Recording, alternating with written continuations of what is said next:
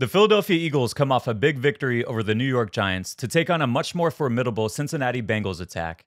The defense has stepped up as of late, but this will be a great test to see where they're at, while the offense looks to keep the good times rolling. Welcome to the Philly Film Room Podcast. Along with my co-host Eric Sidewater, I'm Nick Waters, and today we have a great show for you where we're going to be discussing everything Bengals and Eagles. But before we get to that, as always, Eric, let's hear your thoughts on that big Eagles victory over the Giants. It's obviously the Giants, so just like the Browns, I'm not going to get too excited.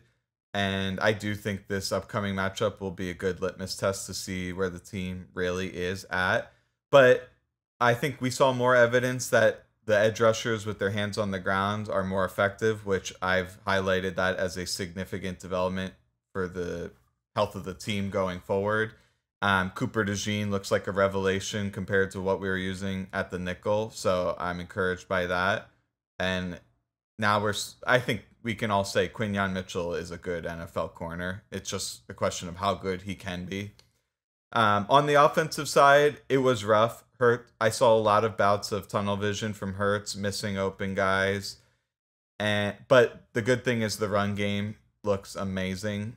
So Nick Sirianni talked about it briefly in a press conference that they feel like if they need to be a running team, they will be. Now, will he hold up that end of the bargain when it comes time to call the plays? We'll see about that. But yeah, they really need to clean up the pass game, but they're just continuing to build continuity. But if anyone follows me on Twitter, they'll see I criticize some of the vanilla concepts they're running. Eventually, Kellen Moore is going to get more autonomy in this offense, and I think we'll see some more motion, more formation diversity, and hopefully that starts this week. Yeah, we really saw the diversity in the run game last week, so hopefully that continues into the pass game this week. But when we look into this matchup, this might be a run-heavy approach for the Eagles again. But let's jump into this Bengals offense because it is a potent attack. That is for sure. It is led by head coach Zach Taylor, though Dan Pitcher is the offensive coordinator. It's headlined by Joe Burrow, Jamar Chase, and T. Higgins, and they rank 10th in points per game, 14th in yards per game, and they're 8th in EPA per play. So, Eric, what did you see on film when you're preparing for this week? They're getting the ball out very quickly, especially from these spread formations, 4 and 5 wide, and really utilizing the whole field. Burrow is a quick passing savant. When he catches the ball, you can just see how quickly he's scanning the field. And I almost liken it to like a baseball player when they're loading up. A baseball's coming in so fast. You have to be really early in your preparation to actually hit it. He's exactly like that when he's going to throw the football. And so much so that you'll see many times he'll eat it and just stop throwing it because he'll see it wasn't open, but if it was, he's ready to deliver it. It'll pose similar issues to what we saw against the Buccaneers, but now the Eagles defensive backs are playing tighter than they were against the Bucs, and so I'm just curious to see how much that may neutralize this attack. I think tackling on underneath throws will be paramount. If they don't get it to their first read, Burrow's really good about getting it to a check down, his running backs in space. So you're going to need to come up and tackle. Chase is unbelievable after the catch. He can make you pay. I say good luck defending the comeback routes. They're very effective. Against any coverage, really. Chase and Higgins are so strong at the catch point, and Burrow's so pinpoint accurate that they can throw that at any time. So we really need to play physical on the outside. One little tendency I noticed with their offense is every time they use like a fast motion to the flat where a guy kind of just sprays to the outside, they're just using that as eye candy and then they're throwing it up the seam or down the middle, and vice versa too. If they have a guy starting outside and he comes in and then they snap it, then they want to get it to the outside. So that's a little key that maybe we can pick up on. They don't have that much of a run game. It was very vanilla, a lot of like inside zone from shotgun. So overall, that's what I saw. How about for you? Yeah, I mean, you touched on pretty much all of it right there. But this offense runs through mainly two people, Jamar Chase and T. Higgins. But there are some issues with this offense, and it causes them to sputter at times and not really play to their full potential. And that really has to do with some of their offensive line issues, right? When they're a healthy offensive line, they're probably about, league average, probably maybe a little bit better than league average. on a good day, but they're dealing with a lot of injuries right now. One of their starting tackles is out for the year. Orlando Brown, their other starting tackle, left last game. He was limited this week in practice. So there's just injuries on their offensive line. But what happens is because their offensive line isn't all that great, they're struggling to run the ball. And since their offensive line isn't that great at holding up and protecting and letting routes develop down the field, they're 25th in average depth of target. So they're really reliant on the pass to get the offense moving. And you can see this because they're tied for 25th in yards per carry on first down. That puts them in second and long a lot. And when they do get to second and long, Burrow has the second lowest average depth of target because he doesn't want to hold the ball too long and get put in bad positions. He wants to make sure that they get back on track because once they get to third and long, when they do get to third and long, it's tough for them to get out of it because of the offensive line issues. Their pressure rate drops from 12th to 21st once they get to third and medium plus. So they really try and stay out of long down and distance situations. But they probably should be throwing it more on first down. They only throw it at the 12th highest rate on first down, which, I mean, it is in the top half of the league. But when you consider that they are 30th in yards per carry on first down, they probably should be leaning into that a little bit more and then maybe run it on shorter second down situations. Now, it is tough to get them into these longer down and distance scenarios. They are pretty good at not getting behind the sticks for the most part, especially with who Joe Burrow is. All right, so they need to win first down in this game and then be prepared for quick game on second down. If not, it's going to be hard to get pressure on Burrow. And I will add this final thing. I personally would not blitz Burrow, and this year he's killing the blitz. His passer rating when blitzed is first in the NFL at 142.8. It's 98.3 when not blitzed. That's still 10th in the NFL, and that's what's going to happen when you play good quarterbacks. But he has been killing people that have been blitzing him. And when you blitz him, he gets the ball out extremely quick. His passer rating under pressure is 105. So his passer rating when under pressure is higher than when he's not blitzed.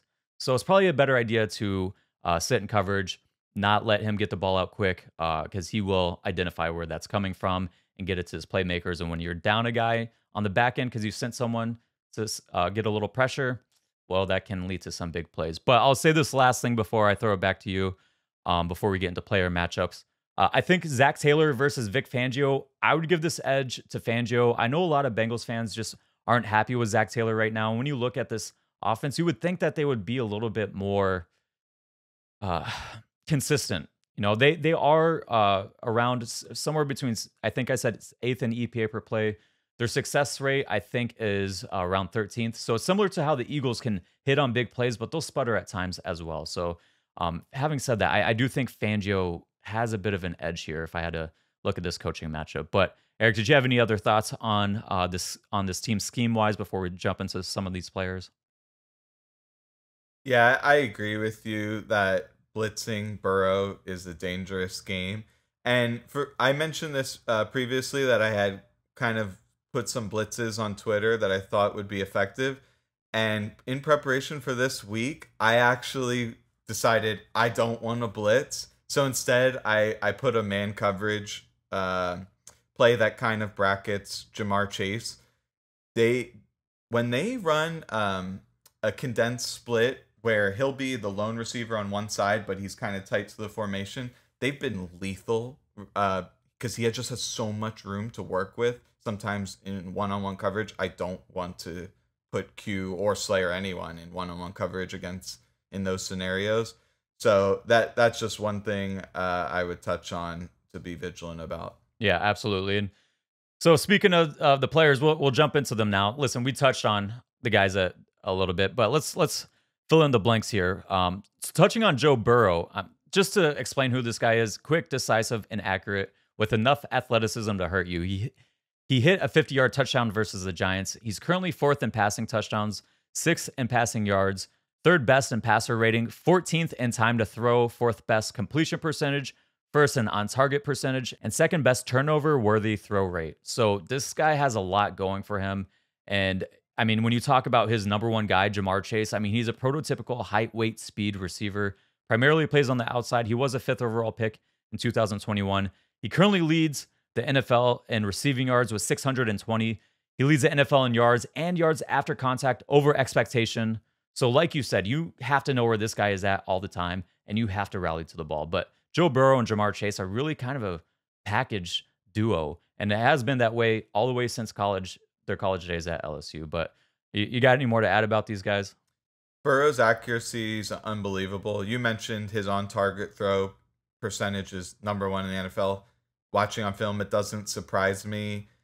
And it's, in a way, highly reminiscent of how Tom Brady operates. Just the processing level and that intermediate accuracy jumps off the film.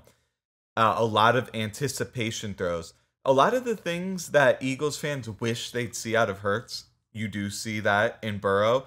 One small critique is if you're throwing pinpoint accurate anticipation throws, he does have a penchant for throwing hospital balls where he'll throw guys directly into gigantic hits.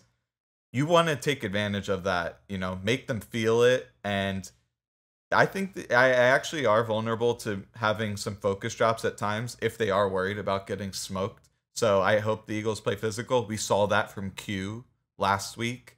And yeah, just emphasizing like those guys in contested catch situations, very strong hands. So you got to really play through the hands with some physicality. If you're in their hip pocket, that's not enough. So just wanted to emphasize that. Yeah, for sure. And the thing is, Jamar Chase needs his Robin, right? When T. Higgins isn't on the field, it makes life way harder for Jamar Chase. But when you look at T. Higgins right now, he's no slouch either, and he's actually been getting targeted at a higher rate than Chase. When you look at these guys since week 3, because T. Higgins was out the first 2 weeks, since week 3, T. Higgins has a 28% target share to Jamar Chase's 23%. Next on the team is Zach Moss at 11%. And then when you look at specific situations on third down, again, since week 3, since T. Higgins came back, on third down, 38% target share to Jamar Chase's 26%. Red zone, 26% target share versus Jamar Chase's 22%. So the Eagles are going to have to make sure that T. Higgins isn't just tearing these guys up as well. He can beat you if you take bad angles, but he's not a guy that's going to outrun you if you are taking a good angle. So he doesn't have as much of that game-breaking ability to him like Jamar Chase does. But listen, you throw a jump ball down the sideline to him, he's going to come down with a 50-yard catch enough times in the game to hurt you. So you really got to pay attention to him as well. You can't fall asleep on T. Higgins. Now, looking at the front, and I don't know why we never start there because this is the most important part of football, right? But who is blocking Jalen Carter this week? This week, it's going to be Alex Kappa. And listen, he's a solid player. He has good technique and understanding of the position, but I don't think he has the athletic ability and just the raw strength and power to match with Jalen Carter all game long. And like I said, when you look at the rest of the offensive line, they could be dealing with some injuries. If Orlando Brown is out, Cody Ford at left tackle, he is the mark at the poker table, right? You want to attack this guy if he is going to be playing. I would even make sure Huff is going to get some opportunities to rush against this guy as well. But I don't think this is going to be a high pressure rate game. Just the way that the Bengals play and the way that Joe Burrow plays, he gets the ball out quick enough where he's not taking a lot of pressures. But if you can get him to long down and distance situations, keyword if, they should be able to get push up the middle and win off the edge. Like I said, especially if Cody Ford is in. But having said that, Eric, what do you think game plan wise that this defense needs to do to slow them down? 2021, Fangio played against the Bengals and ran a lot of man concepts to great success. And I think he'll look back to that and think maybe we can lean on more man coverage than we would typically. And that's what I would recommend. It seems counterintuitive because normally you're like, oh, we're going against the Patriots. They have no wide receivers. We'll run man and we'll be good. And then you go and you're like, well, these have one elite receiver, another who's really good. You don't want to run man, but that's actually been the most effective coverage against them. And it's one thing that really shocked me is it's on film and the analytics support this. Jamar Chase doesn't generate a ton of separation. Now, if he catches it in space, he can run for a touchdown. If you're right up against him, he can just bully you. But it's not like, he's some fleet-footed, quick guy who's going to just cook you like CeeDee Lamb. That's not quite his game. So I would be comfortable playing man coverage. probably bracket Chase when necessary, like I mentioned, when he's the lone receiver in a condensed split. One thing I talked about early in the podcast was that Burrow is so quick to be ready to deliver the pass because he has his pre-snap read. He's like, okay, this is probably what I want to get to. But then there's the post-snap verification. Okay, that actually is the coverage I expected. Now, he pretty much gives it away where he wants to go with his shoulders.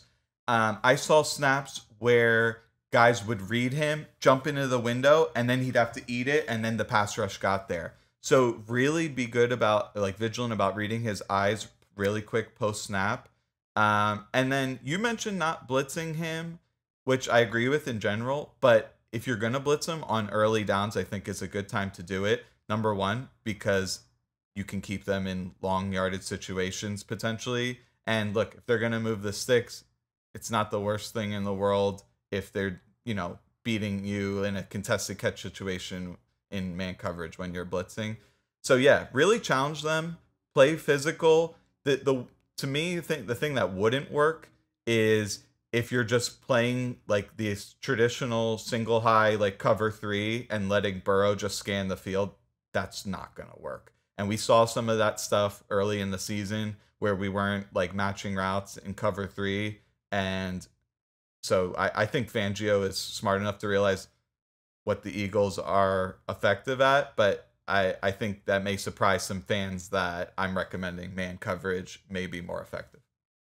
Well, it's interesting because I look at, I build out models for, I talked about it in the offseason, build out models to help with projections for the draft, but also build out models for, fantasy and projecting for betting as well. And part of my model is looking at and look how these guys are performing against certain coverages. And by far, the worst coverage that Joe Burrow is against is cover 1. It's not even close. His yards per attempt and his completion percentage are like half of every other coverage. So I shouldn't say half our completions percentage. He's completing like 50% of his passes against cover 1, which is kind of crazy. So I agree with you. I think it is a situation where you can play man coverage against these guys. And really because this offense is filtered and funneled through 2 people very specifically. So if you can go out there and play man coverage against Ja'Marr Chase, and you can do things like have your post safety shade to his side a little bit more, or you can straight up have certain types of brackets. You can do a number of different things in man coverage to kind of isolate or not let Ja'Marr Chase just be completely one-on-one, right? And then on the other side of that, I like T. Higgins, but if T. Higgins is going to go out there and beat me all game, all right, then I guess I will take that. I think we have good enough corners where is T. Higgins going to make some plays? Yes. I'm not saying he's not going to make plays, but I think our guys can make some plays too, especially in man coverage. And then you look at, they haven't been as good against man coverage. After cover 1, the coverage he's worse against next is cover 6. The Eagles don't run cover 6 a lot, but they run pretty much the sister of that, which is cover 8, right? So it's not like that they run cover 1 a lot. They really don't. But we do see some games where they will come out and run a lot of man coverage.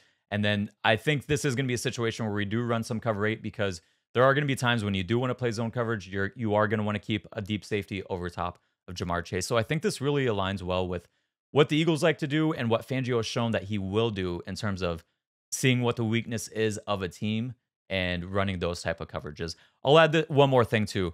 I think they're going to run some, we haven't really seen it much, but some man under 2 deep types of coverages.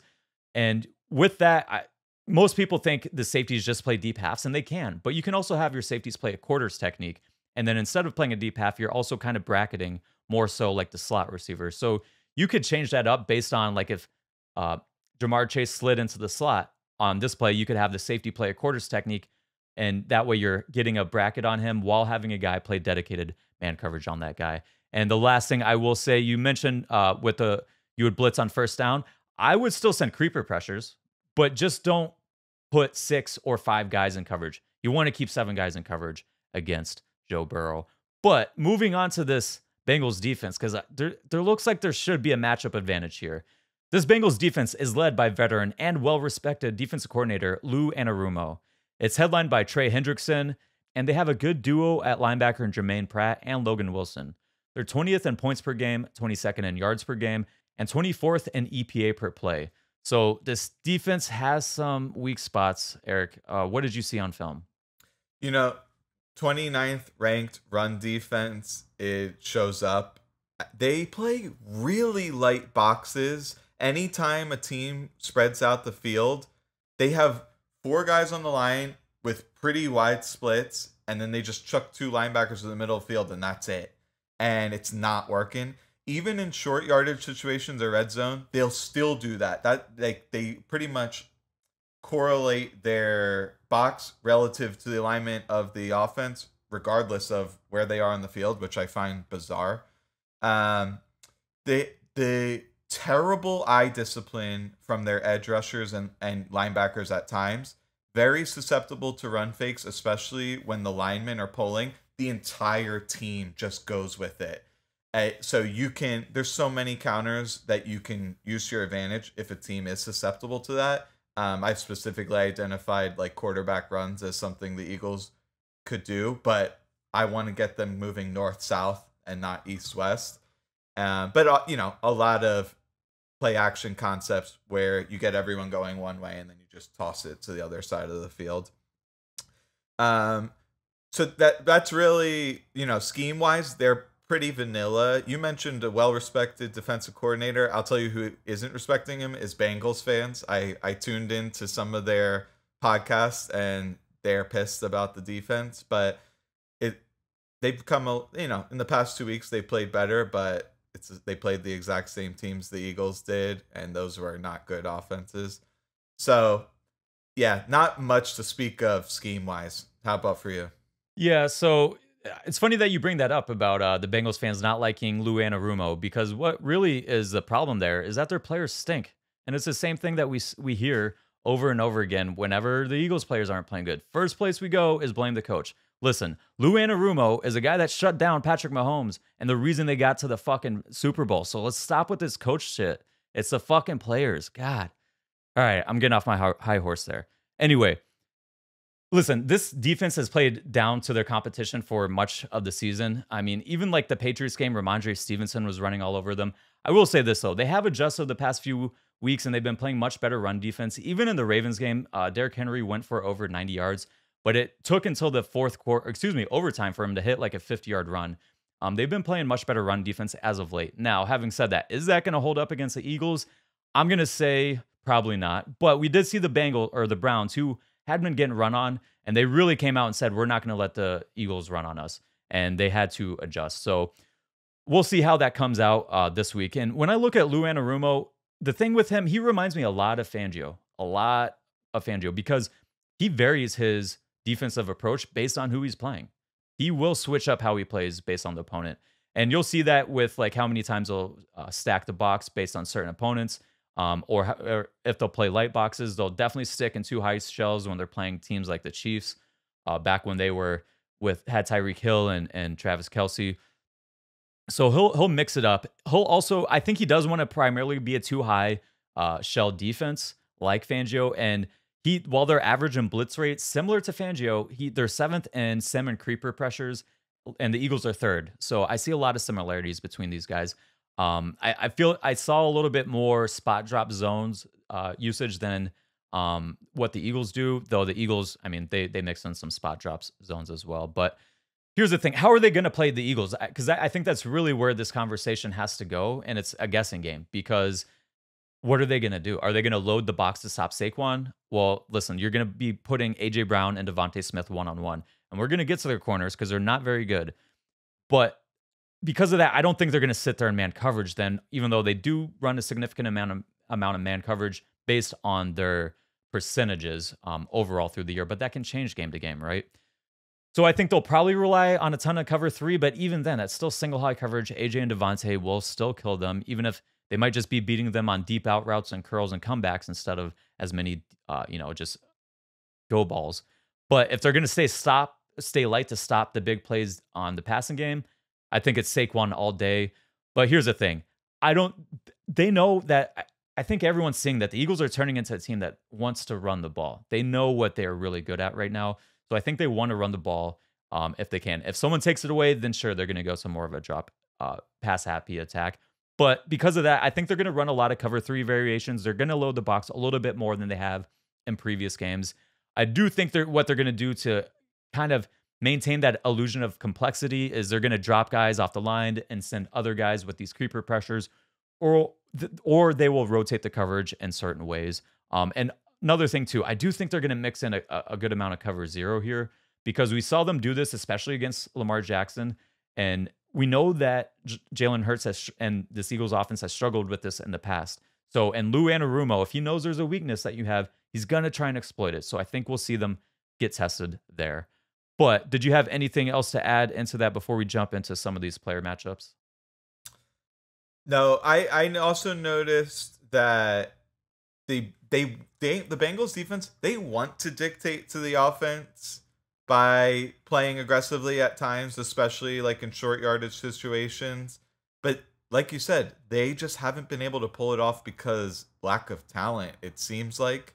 I wouldn't necessarily call them a passive defense. And I think Hurts described them as gritty. Now, a lot of what he says in interviews is lip service, but on this one, I believe him. And so you just want to assert that you actually have better talent and don't let them dictate to you. Yeah, for sure. But here's the thing. They do have some players on this defense. And number one, we have to talk about him. Trey Hendrickson. Hardcore football fans know how good Trey Hendrickson is. I don't know if a lot of people know how good this guy is. If someone wants to tell me that Trey Hendrickson's a top 5 edge rusher, I'm not arguing with them. This guy is really, really good. He's 5th in sacks across all positions. He's 7th in pass rush win rate. And this is a guy, you just cannot let Trey Hendrickson beat this team because the rest of their guys on their front, they just don't get pressure. They're not generating a lot of pressure and sacks. So you just really need to dedicate, make sure he is not beating you. This is not like playing Brian Burns.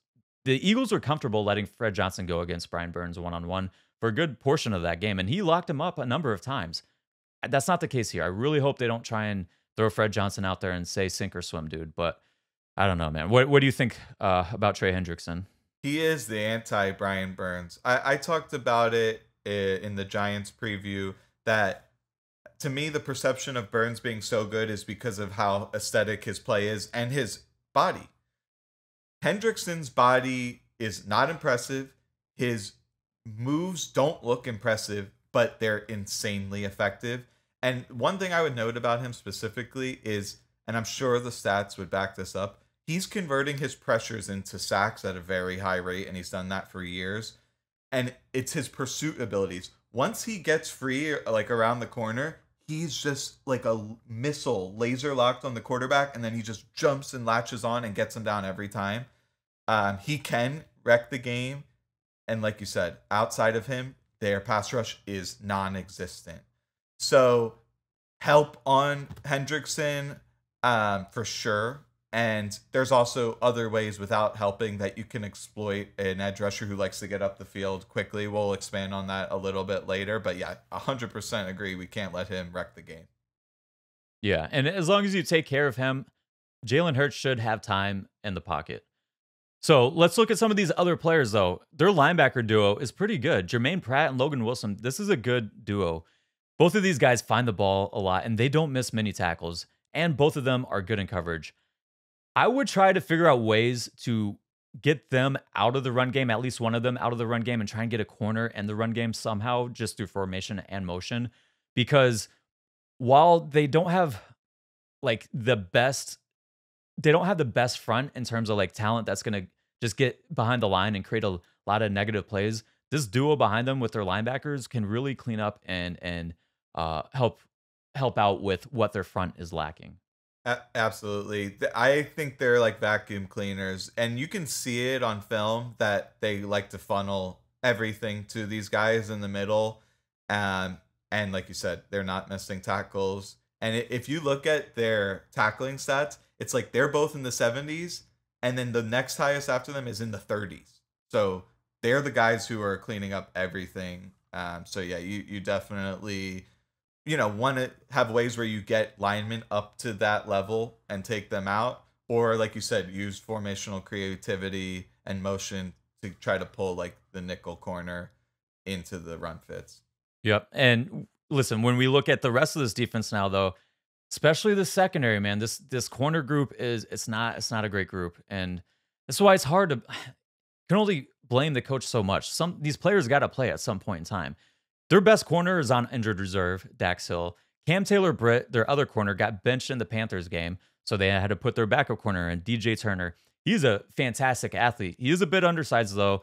He's committed a number of pass interference penalties on deep passes, and he can be beat.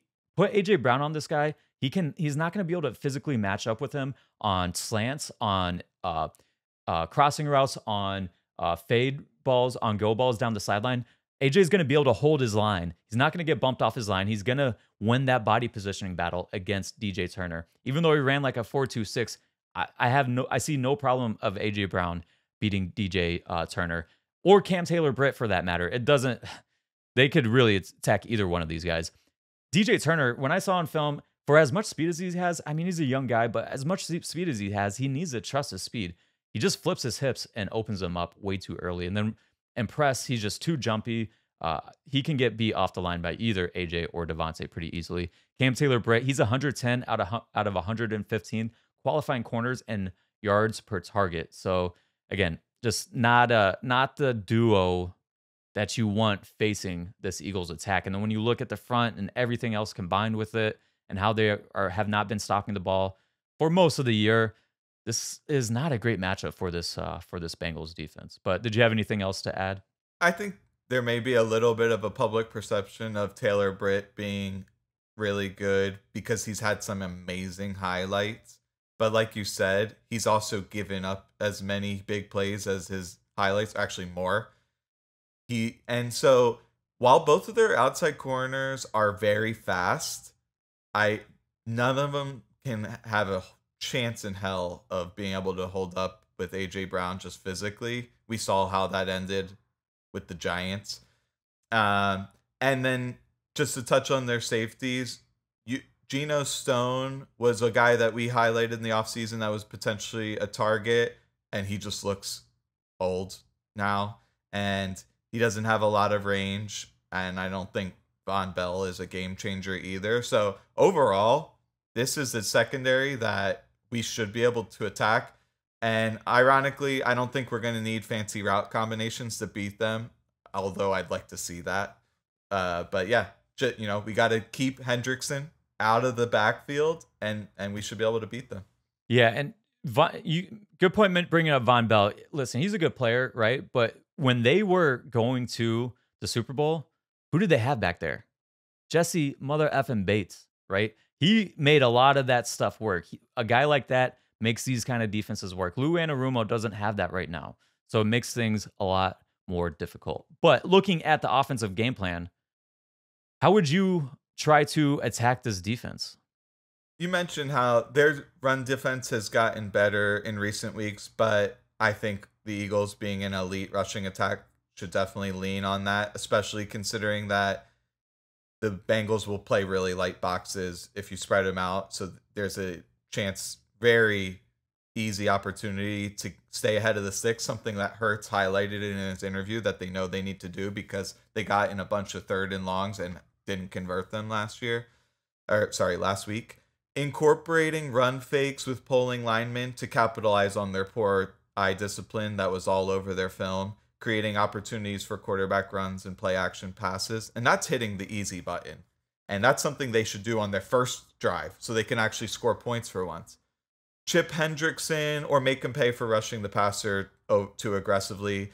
Eagles fans will remember what we did against Micah Parsons years ago with trap plays, screen swings, QB design runs, sometimes leaving him unblocked entirely, and actually that neutralized him. That's the approach in part I would take with Hendrickson when you're not chipping or straight up double teaming. And I think that would contribute to an effective game plan. What would you cook up? Yeah, so pretty much everything you said. You want to run the ball against this team, and especially you want to keep Joe Burrow off the field because the more he gets to look at your defense and figure out what you're doing, the more points he's going to score. So don't let him be on the field or keep him off the field for as much time as you can. Now, we talked about it. I talked about it a little bit earlier. How do you run the ball against them? It's not just to say run the ball, but how I would, like I said, I would use formations and motions to either bump the linebackers out and slide the nickel in, or just use the formation and pre-snap to force situations where the linebackers are going to have to respect the RPO or pass game to one side, and then it forces a corner to fit into the run fit on the other side, right? When you're using those 3-by-1 nub tight end formations. You mentioned with Trey Hendrickson as well, all the stuff I would have brought up as well, but I will say this. I would use play action pass concepts with him and on plays where like you're running to his side, you'd be running like it's almost looking like it's a gap scheme run where you down block with the tackle and then you pull with the guard. That forces defensive ends to have to honor the run fake. And if they don't, then you can keep running gap scheme runs right at him because he's getting too far up the field and not honoring the run, and he'll create a vertical seam. So really make him make that decision. Is he going to get off the line and rush the passer on those plays, or is he going to respect the run? And then you can get your guards to slide over. And at that point in time, when he's not just flying off the snap, once you can get someone to stop their feet for a second, it gives the offensive lineman a much better chance to block him. But if they're going to say they're going to come out and commit to taking away the run, then AJ and Devontae are going to feast against single high. But that's what I got for our offensive game plan. So to wrap this up, how do you think this game is going to go? What's the score prediction? You made a great point about keeping Burrow off the field, limiting the possessions. Bottom line, if they get a lot of possessions, they're going to put up a bunch of points. But ultimately, I have the Eagles winning 28-27 in an absolute barn burner. It's going to come down to the end, in my opinion, if it shakes out the way it looks like it will. But I'm just being optimistic here. So 1-point victory. Yeah, they are underdogs as of this recording. But if I'm being honest, I could see this game going either way, being a situation where this ends up being a lower scoring game than we expect. But I could very easily see this becoming a situation where it becomes a high scoring affair. Listen, the Bengals tend to play down to their competition and be conservative. So if they're playing a team that isn't going to push them to score offensively, they won't push the pace to score offensively. But the Eagles can do that, right? By running the ball to stay ahead of the sticks. This defensive line is likely not to pressure Jalen that much, assuming they can take care of Trey Hendrickson. The Bengals will be forced to push the ball in that situation. When Burrow has to get aggressive, they do start hitting big plays. And both teams can move the ball. But the Eagles' red zone defense is second best in the NFL right now. And the Bengals' red zone defense is 27th worst in the NFL. So for that reason, I have the Eagles winning 28-23, getting 4 touchdowns while the Bengals sputter out a few times and have to kick some field goals. But that will be all for us. Make sure to check back in as we hopefully recap a victory podcast. But as always, like, subscribe, spread the word, and until next time, go Birds.